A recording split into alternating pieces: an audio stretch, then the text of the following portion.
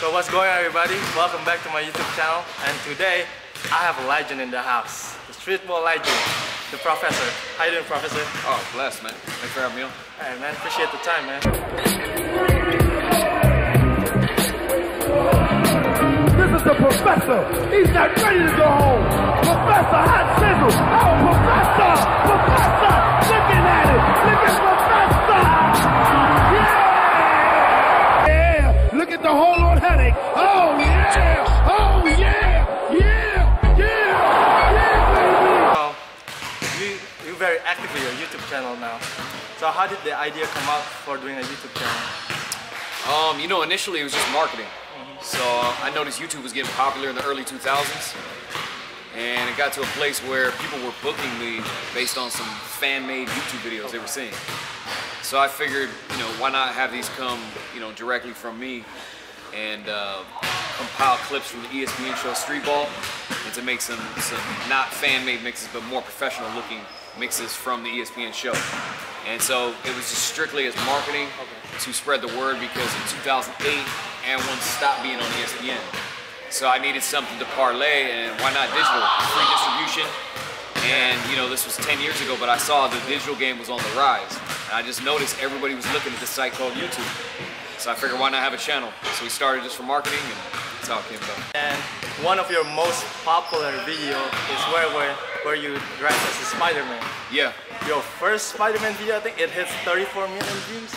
And can you share with my viewers like why you decided to dress as Spiderman?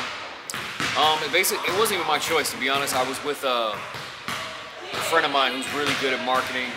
His name is Robert Hernandez. He goes by I Am Step Free. He's still my partner today on a lot of different projects.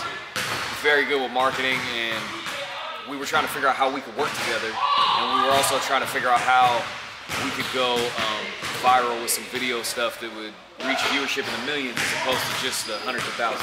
So my best video at the time, I think, had like maybe 1.2 million, but then after that it was like 250,000 and below. So he was up on cosplay, and he understood that cosplay was a really hot thing. So he said, why don't we come with this concept that'll just be a prank video? So part one, people don't know, it's just a prank video where you say you dress in a cosplay, you know, superhero outfit that covers your body, which is Spiderman, and go play people one-on-one, and it'll sort of be a mystery and not know who it is. So we did it. I think it had like 8 million views in a week, and then 15 in 2 weeks, and slowly been going up since then. And you know, we definitely praise God for the viewership and the opportunity, but it kind of like birthed YouTube as being not just marketing but a business. So you came to the court already dressed up, so nobody knows it was you. Yeah, so Rob, he went ahead of me with his camera. Okay. He acted like he was at the park just playing. Okay. And then when I showed up, people were giving me weird looks. I think some people thought like, is this dude on drugs? Or we were like, what's going on? So they were about to check up, play king of the court, and I was like, hey, you mind if I get in? And they were like, yeah, I guess. So I checked up. Funny enough, I probably played for 20 minutes, but I didn't miss one shot, and every move I tried went through. I can't imagine you playing 20 minutes in a Spiderman suit. That was yeah, really... that's all I got, you know, because if I go past that, I'll probably pass out or something. Breathing through the materials.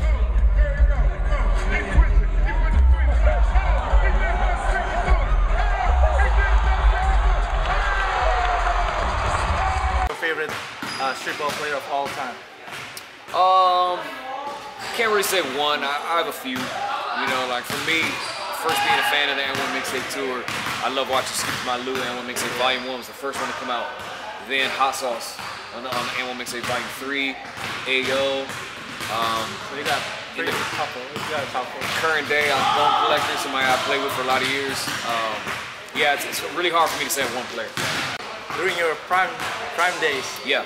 Does NBA ever cross your mind when playing the NBA, like Skip My Lou? Yeah, of course. So originally I was always trying to make the NBA.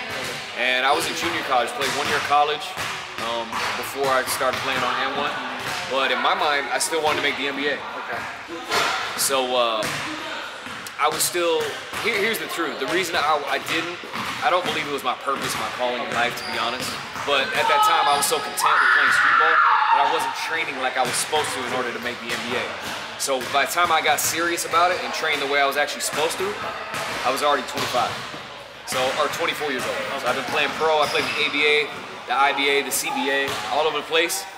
And by the time it got to a point where I realized the NBA, the reality of me making it would be this long route. I had to go overseas, hopefully make a roster.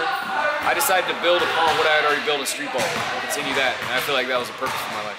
So you can tell my viewers where your channel is so they can subscribe? Absolutely. Check out that youtube.com/Professor Live. Check out Instagram, Global Hooper if you get a chance. So Indonesia, make sure you subscribe to his channel, okay? Okay, that's all, guys. Thanks again, Professor, for your time, man. I really appreciate it. God bless. God bless, true. So I'll see you guys on the next episode. See you guys.